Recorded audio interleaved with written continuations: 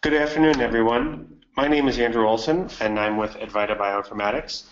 This is the second installment in our NCI webinar series. Today's topic is to look at how to perform a meta-analysis using the iPathwayGuide application. And we thought we would make today's topic a little bit more relevant to researchers at NCI by looking at an integrative analysis of some breast cancer subtypes using iPathwayGuide. With me is my colleague, Dr. Sidra Asan, and she will be leading today's presentation. And with that, I'll turn it over to Sidra. Sidra? Good afternoon, everyone.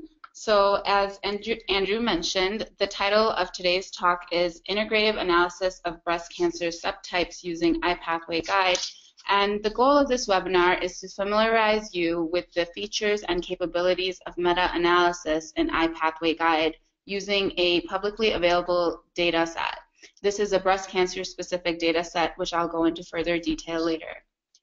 So the agenda for today is that I will briefly go over the features of meta-analysis in iPathwayGuide. I'll show you how you can generate a meta-analysis report in iPathwayGuide, and I'll also walk you through the layout of this meta-analysis. Next, we'll dive into the case study using a publicly available data set, in which I will introduce you to breast cancer, and then I will also show you how you can answer specific scientific questions and generate hypotheses using the meta-analysis features of iPathwayGuide. In the end, we'll have a brief Q&A session. So first of all, using the meta-analysis feature in iPathwayGuide, you can quickly identify common or unique traits such as genes, microRNAs, gene ontology terms, pathways, and diseases that are significant in your multiple contrasts. All of this is presented in the form of Venn diagrams and sortable columns. There's also a rank diagram available, which I will show you in the application itself. We also offer correction factors within the meta-analysis that will also become clear as I show you in the application. In the meta-analysis of iPathwayGuide, you can build and compare up to 5 data sets. And it's cool because you can actually combine protein and gene expression data to look at the common genes, the common microRNAs, and the pathways between those different contrasts, which can really help build hypotheses. So I have listed here a step-by-step instructions on how you can generate your meta-analysis report in iPathwayGuide, but it will be more clear if I show you this in the application. If you need to refer back to this guide, there are steps listed here through which you can create your own meta-analysis. So let me dive into the application.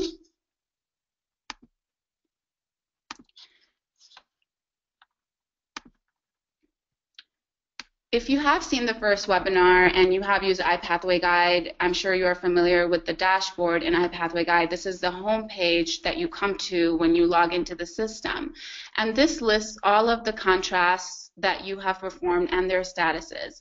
It is important to note that for meta-analysis, each contrast is analyzed independently before the meta-analysis report is generated. So I have the individual contrasts here that were derived from a public data set, GSE 65216 from GEO.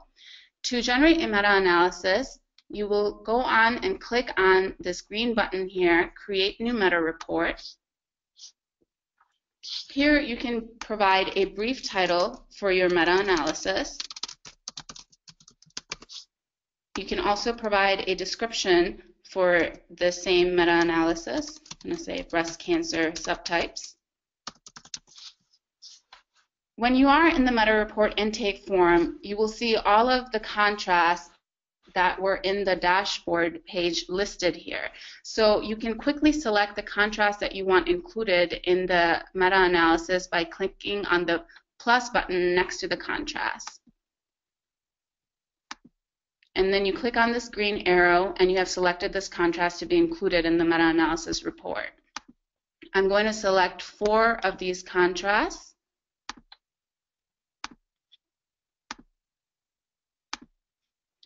And once you have selected all the contrasts that you want in your meta-analysis, you can go on and click the Create Report green button here. It takes about a few minutes to generate the meta-analysis. To save time, I already have this meta-analysis generated in the dashboard, so I will go back to the dashboard.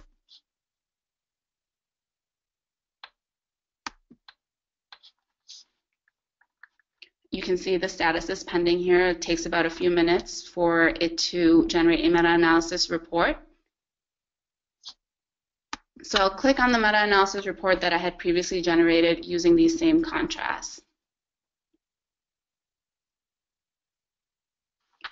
Within this report, you have each one of the individual contrasts. As you can see in the drop-down menu here, you have the TNBC versus healthy, HER2, luminal A and luminal B versus healthy, and also the combined meta-analysis report of these contrasts. I'll go ahead and click on the meta-analysis.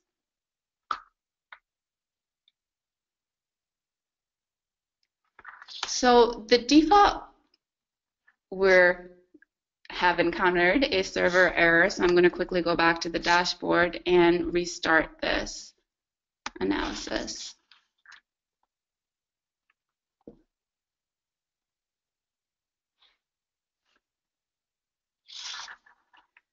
I'm going to go back to the meta-analysis that I was at previously.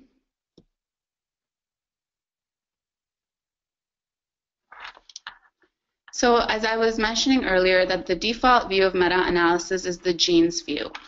And I'm using this as an example to just describe the layout of the meta-analysis because it is exactly the same for microRNAs, gene ontology terms, pathways, and diseases.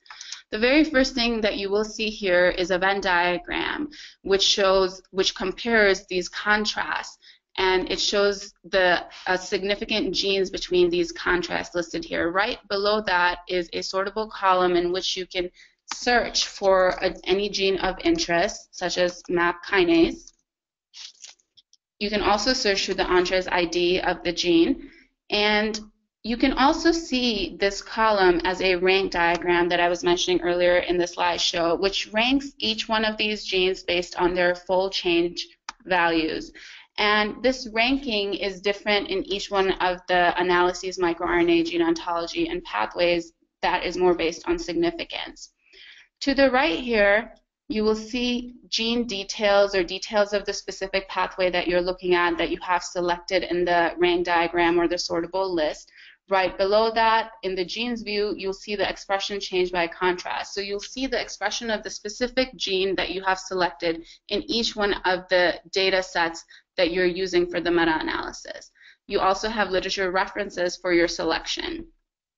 So this is the general layout of the meta-analysis report of iPathwayGuide. I'm going to go back to the slideshow to further go into the case study that we'll use as an example to go over the other features of meta-analysis.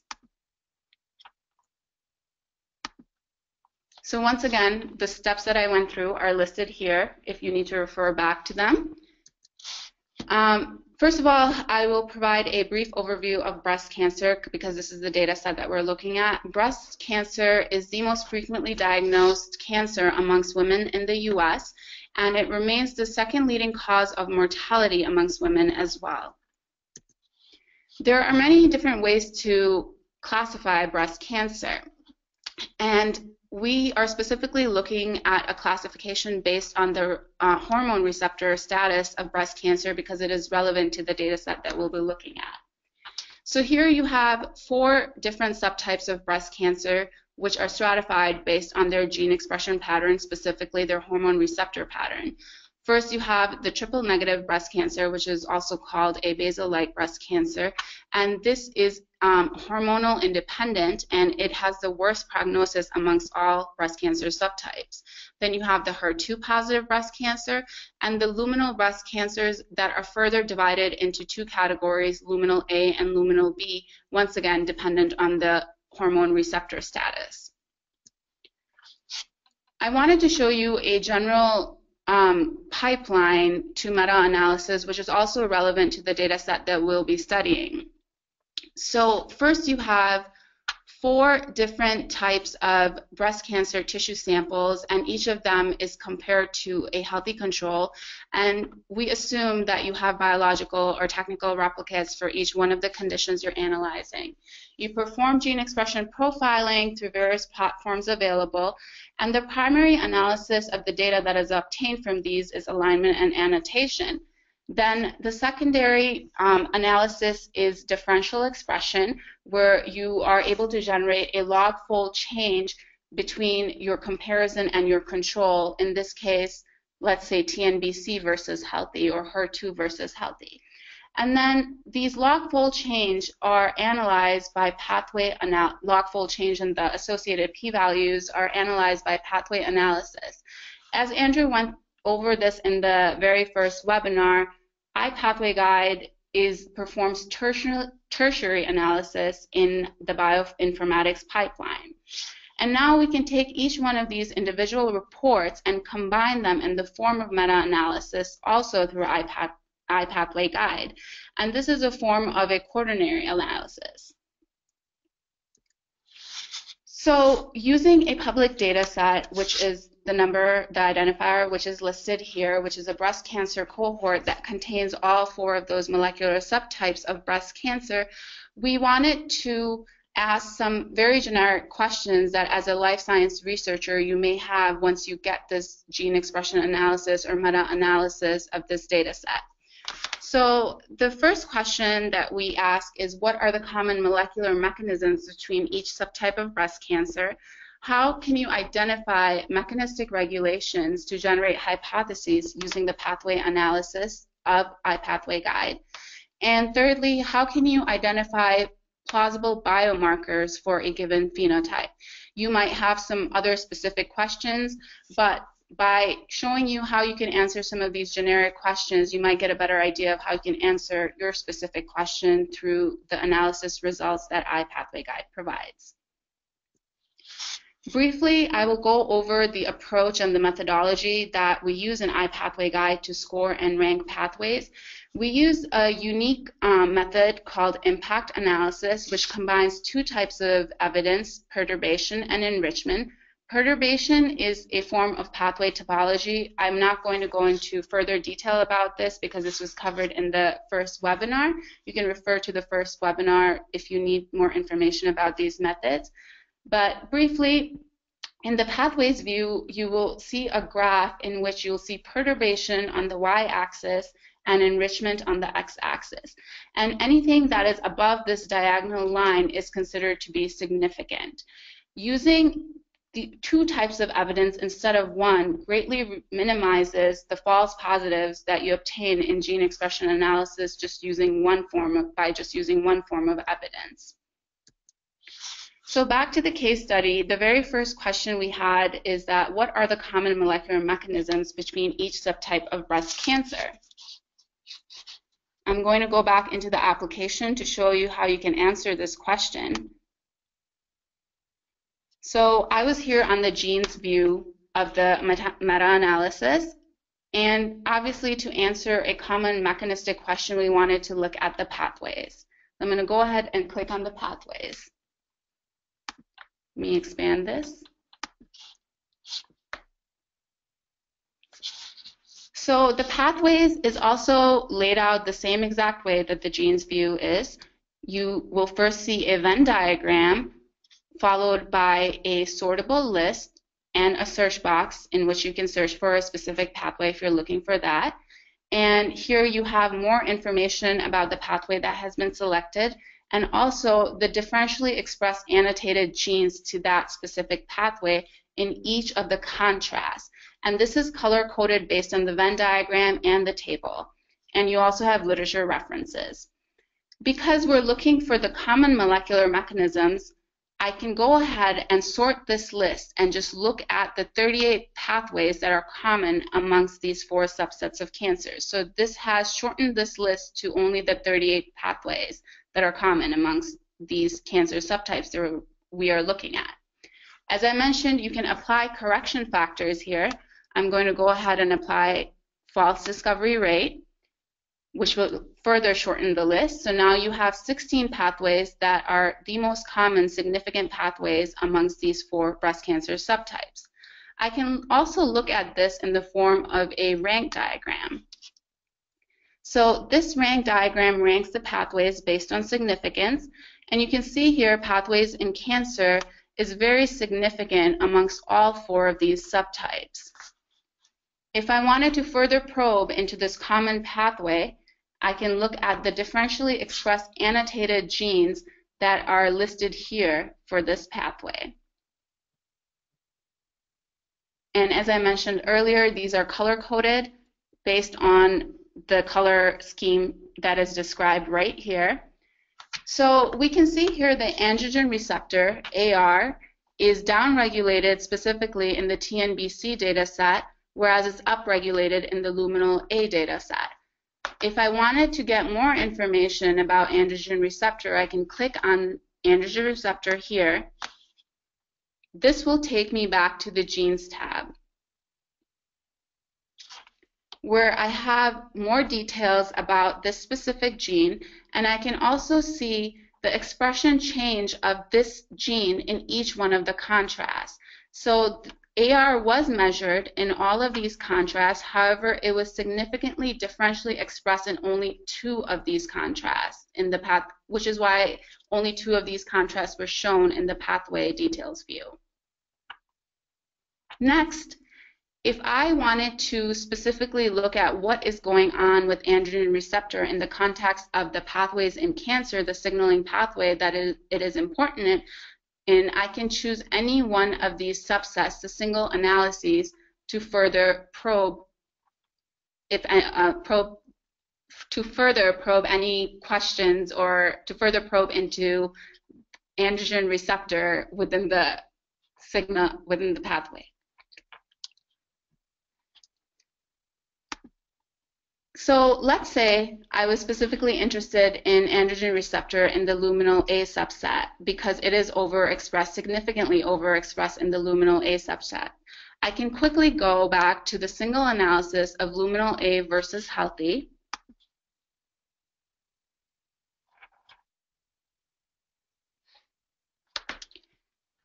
And the first page that you'll see is a summary page which describes the top results for each one of the analyses here. Since I'm interested specifically in the pathway, I'm going to go ahead and click on the pathways view.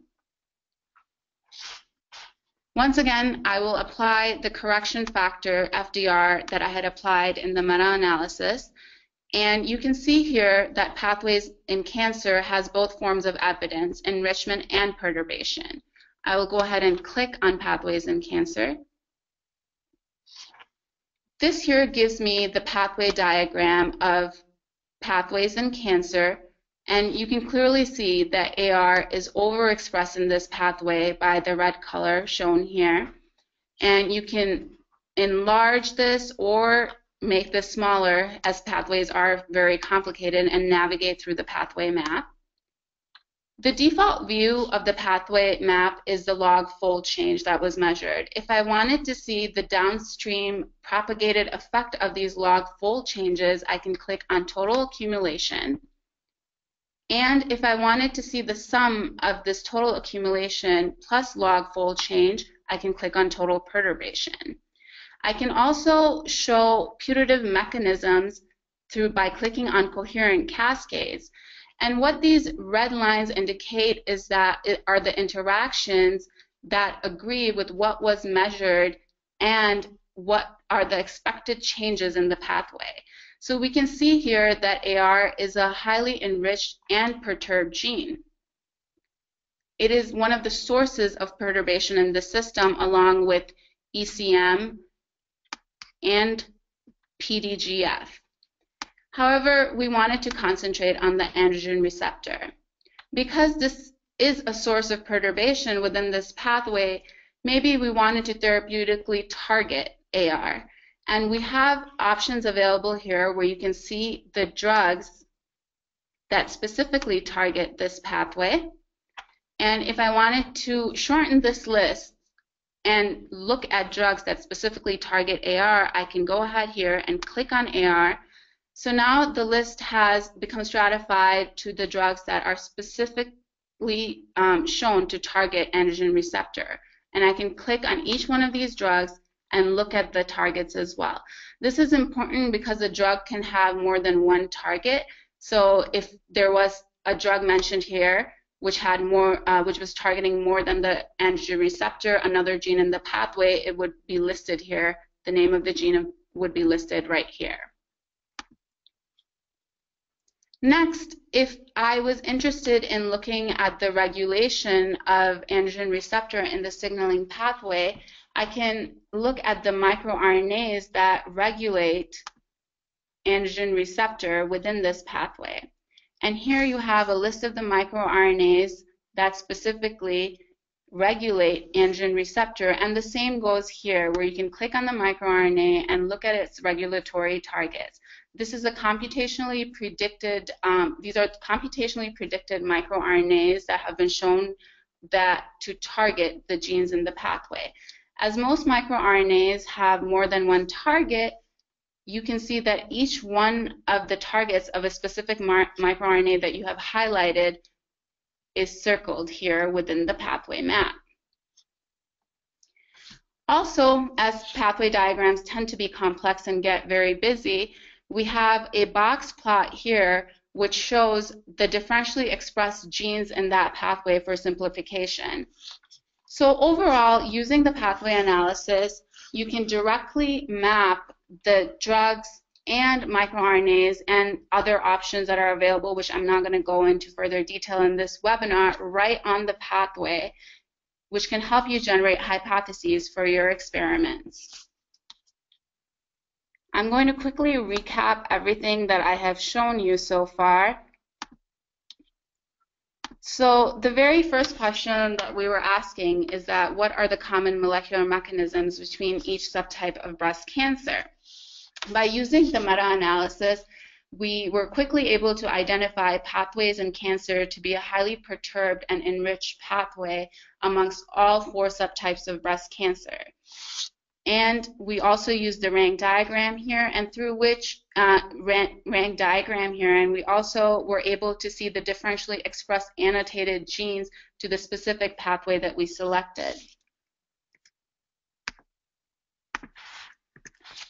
Next, by clicking on a specific gene of interest, such as androgen receptor, we were able to see its expression in all of the contrasts that we were measuring in the meta-analysis here. And the differential expression of androgen receptor amongst these subtypes sort of serves as a proof of concept, because we know that triple-negative breast cancer is a hormone-independent subtype. Therefore, we expect androgen receptor to be downregulated specifically in TNBCs as compared to the other subtypes we were studying, which are all hormonal responsive. The second question we had is, how can you identify mechanistic regulations to generate hypotheses using pathway analysis? For which we specifically looked at the most significant pathway across the breast cancer subtypes, pathways in cancer, but then we narrowed it down to the luminal A subset because we wanted to know what was going on with androgen receptor within the pathways in cancer in this specific subtype.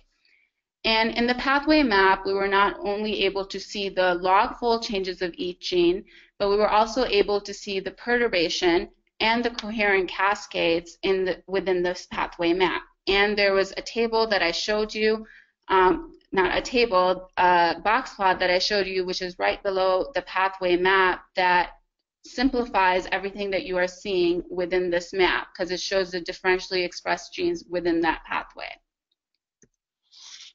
Next, by mapping the drugs and microRNAs directly on the pathway, we were able to get a list of drugs that specifically target our therapeutic target, which is androgen receptor. We were also able to get a list of the microRNAs that regulate androgen receptor in this pathway. The third question we had is, how can you identify plausible biomarkers for a given phenotype? So far we have looked at a common mechanism and a common gene that was differentially expressed between subsets. Now we want to look at something that was unique to a given phenotype. I'm going to go back into the application and show you how you can do this. So if you go back to the pathway analysis of the meta-analysis, once again, we have the Venn diagram here, and initially I was looking at the 38 common pathways between the 4 subsets of breast cancer. Let's say I was specifically looking at a biomarker for TNBC, or looking for a biomarker for TNBC because this is the most aggressive breast cancer subtype that we are studying. I can highlight the 23 pathways that are unique to TNBC. I can go ahead and apply a correction factor, and I can also make this list into a rank diagram. And DNA replication comes up to be the most significant pathway in TNBCs, which is not significant in the other 3 data sets that we're looking at. I have more information here about this DNA replication pathway. And then I also have a plot here which is showing the differentially expressed annotated genes in the DNA replication pathway. You can quickly go through this plot here and see that members of this MCM complex tend to be specifically upregulated in the TNBC data set as compared to the other data sets. There are obviously alternative ways that you can come to these conclusions. Let's say I was interested in the biological processes that are unique to TNBCs as compared to the other data sets. So I can go in gene ontology and click on biological processes.